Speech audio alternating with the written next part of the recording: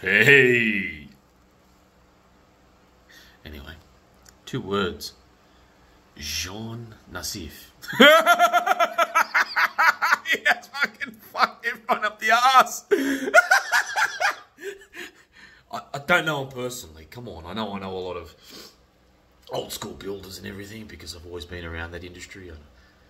Oh fuck, especially the days I worked with fucking Galaney. Not that we work with each other much, but I did work with him and he taught me a thing or two. Oh my god. So, no, but besides Galaney, I've known heaps of other people, especially from my grandfather, and yeah.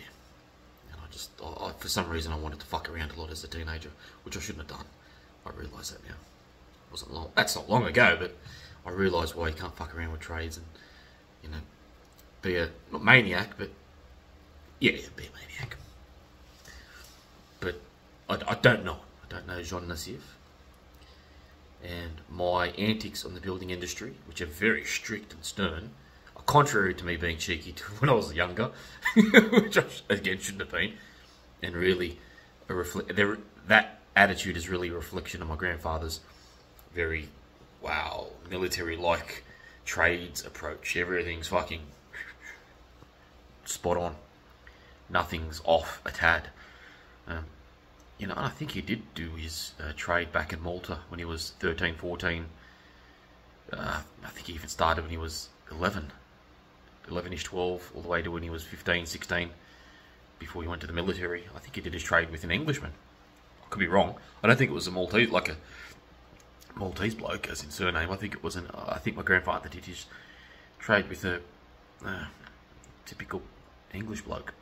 I could be wrong about that, because he did tell me that that was the first time he ever drove a car, jumped on the back of a car, got a lift from down at the bottom of Humroon, where they lived, and they just went off to the docks or something. He got his first job, and all of a sudden he was a fucking shop joiner by the time I was 15, 16. And he was in the army for 5 years. So back then you left school when you were in year 5, year 6 if you didn't go on. Whereas his brothers went on and became highly accomplished in the Air Force, and you know, did the equivalent of the HSC and did the university thing and all that. But my grandfather just didn't give a fuck.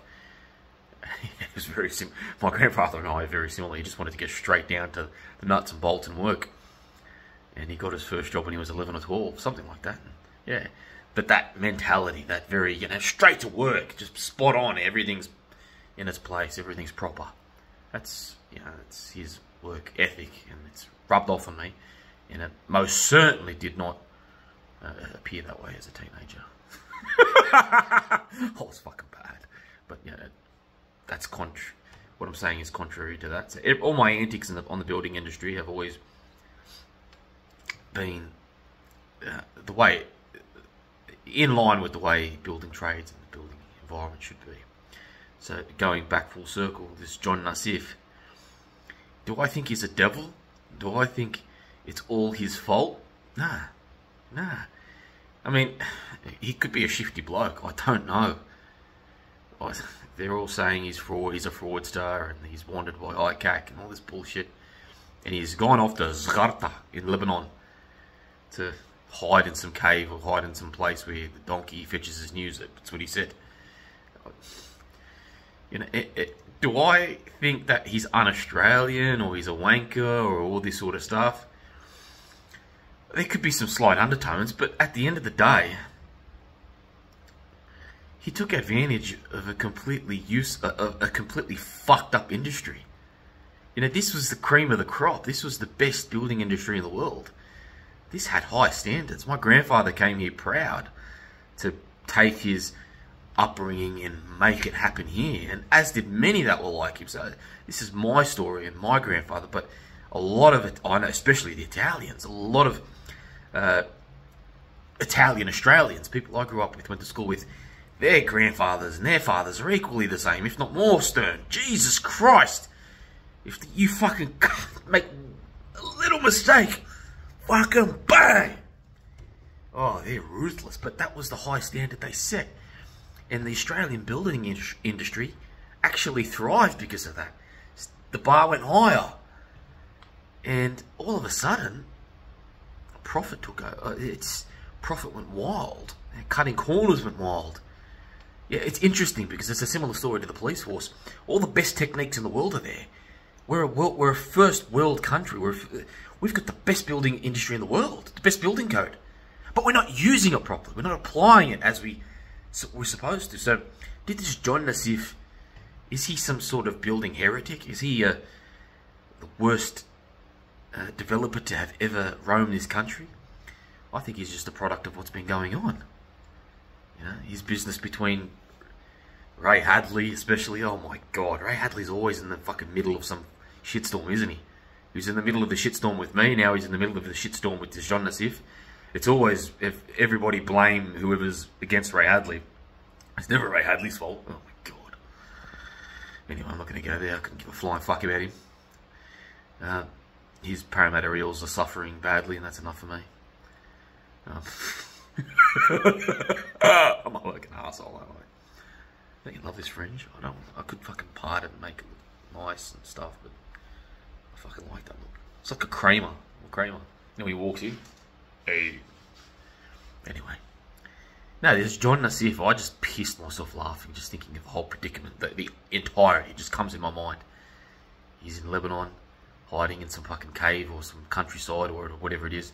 Donkeys are fetching him news, and meanwhile he's got this crumbling building empire in New South Wales worth almost $1 billion in debt.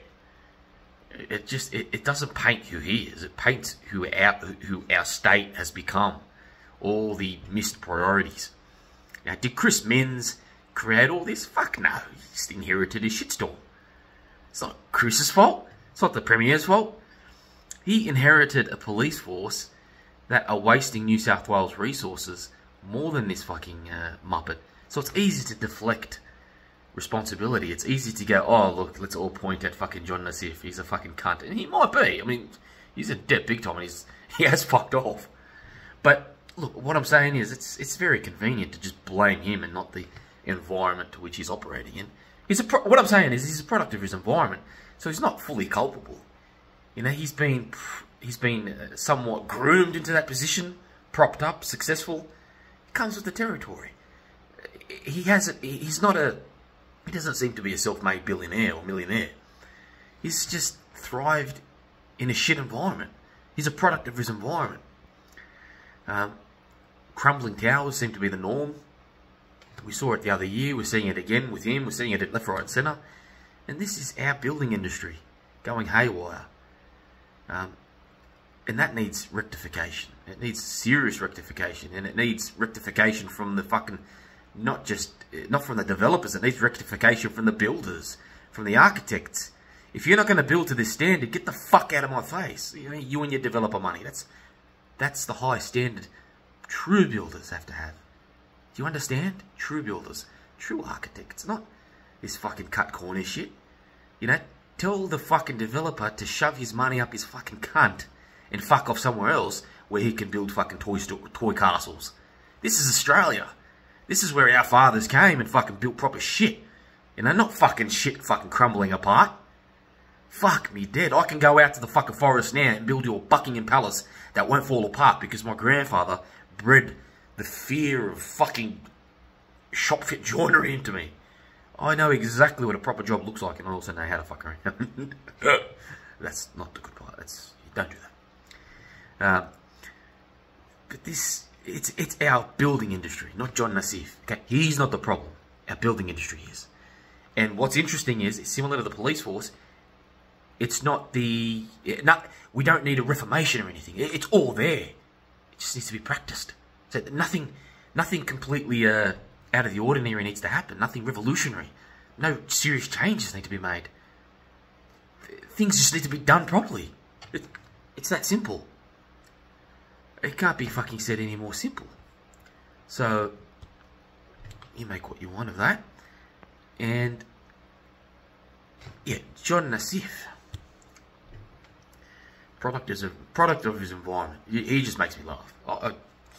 I wouldn't even bother with him. Obviously, the creditors have to, but... Or debtors, whoever the fuck they are. Is it debtor? Creditor?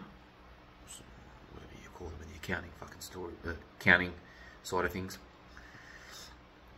And yeah, what a convenient deflection too. New South Wales Police are spending billions of dollars a year on garbage things, complete garbage, complete shit, spitting from their mouth left, right, and centre.